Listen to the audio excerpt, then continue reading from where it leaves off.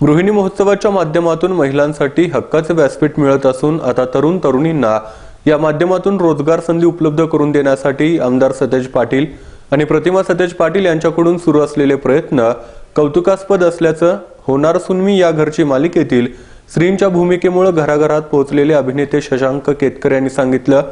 प्रतिमा Satej Patil social वेलफेअरच्या ऑर्गनायझेशनच्या वतीनं आयोजित गृहिणी महोत्सवाच्या उद्घाटन समारंभात ते बोलत होते। कोल्हापुरात आयटी क्षेत्रातील उद्योग यावे यासाठी प्रयत्न होणं गरजेचं असल्याचंही त्यांनी सांगितलं।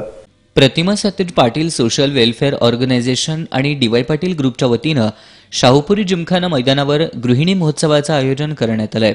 महापौर स्वाती येवलुजे, आमदार सतेज पाटील, डीवाय पाटील विद्यापीठाचे कुलपती doctor Sanjay D Patil, dy Patil शिक्षण संस्थेचे विश्वस्त ऋतुराज पाटील, पृथ्वीराज पाटील, तेजस पाटील, प्रकृती कुणाल खेमणार, भारती संजय मोहिते यांच्या प्रमुख उपस्थितीत अभिनेते शशांक केतकर यांच्या हस्ते या महोत्सवाचं उद्घाटन करण्यात आलं।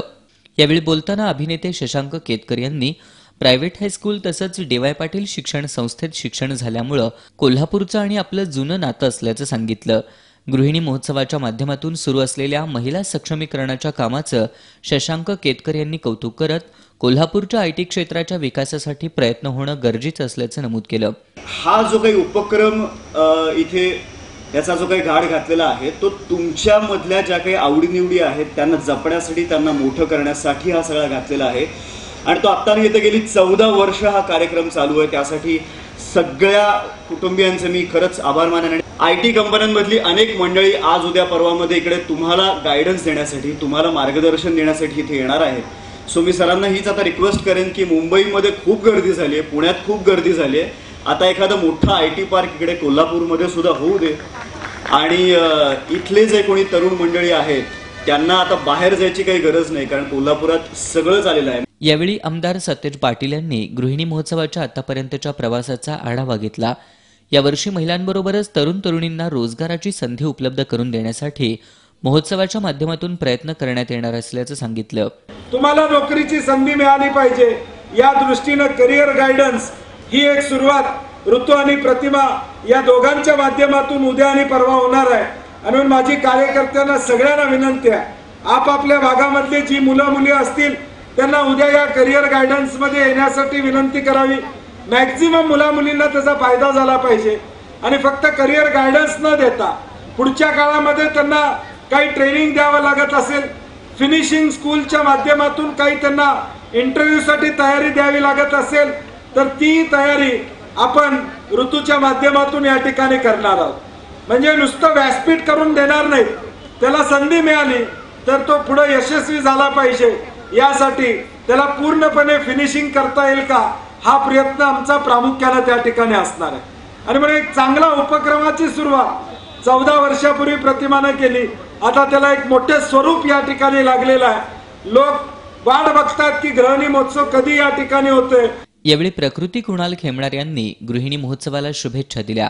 यानंतर जागतिक महिला दिनानिमित्त घेण्यात आलेल्या विविध स्पर्धेतील विजेत्यांना आमदार सतेज पाटील, शशांक केतकर, डॉक्टर संजय डी पाटील, प्रतिमा सतेज पाटील यांच्या हस्ते बक्षिसं देऊन गौरवण्यात आलं। यावेळी जागतिक महिला दिनानिमित्त काढण्यात आलेल्या प्रबोधनपर रॅलीत प्रथम क्रमांक पटकावल्याबद्दल गार्डन क्लब, द्वितीय क्रमांक पटकावल्याबद्दल मोहिनी पैठणी ग्रुप तर तृतीय क्रमांक पटकावल्याबद्दल स्वामिनी महिला संस्था यांना बक्षिसं देऊन गौरवण्यात आलं। ज्योतिर्लिंग विद्यालय, वारणा भगिनी मंडळ, विवेकानंद कॉलेज ग्रुप यांना उत्तेजनार्थ बक्षिसं देऊन सन्मानित करण्यात आलं।